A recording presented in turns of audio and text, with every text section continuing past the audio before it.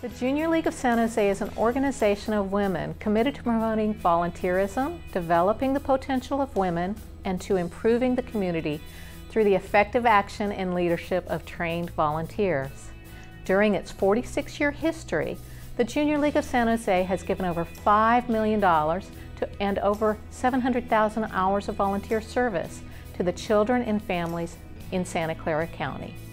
The Junior League of San Jose has played an integral part in the development, improvement, and support of Santa Clara County. The Junior League of San Jose recruits prospective members year-round. To find out more about upcoming prospective member open houses, please visit www.joinjlsj.org.